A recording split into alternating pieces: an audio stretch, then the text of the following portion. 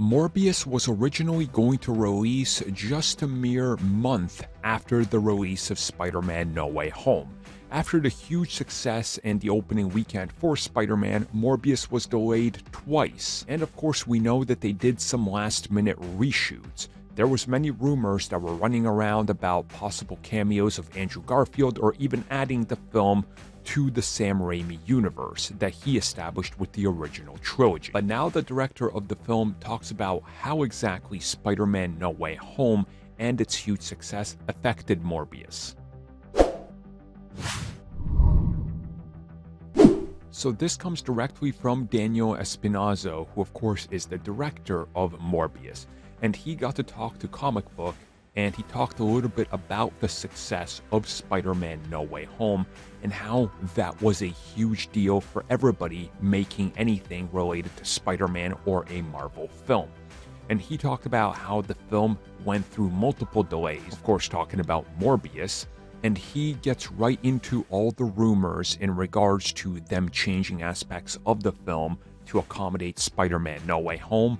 And while he doesn't go full on into talking about what exactly they reshot, he does say that it's one of these things where the success of Spider-Man No Way Home didn't really change much.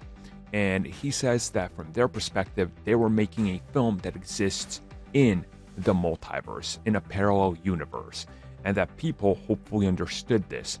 And no, this isn't the Marvel Cinematic Universe it's necessarily a part of, but it's part of a bigger Spider-Verse that's also a part of the multiverse. And this is all kind of working in tandem with that. And he talks about how it was Avi Arad who was responsible for the Spider-Verse and everything that happens with Spider-Man, and he's also important to things that happen in Morbius. So he was kind of, I guess, the genius behind the idea.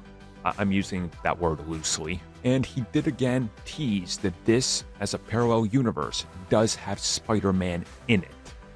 And Spider-Man could be a parallel Spider-Man or something completely different. They just don't know yet. So, again, they're playing very loose, and certainly the movie's playing loose with whatever it has as well.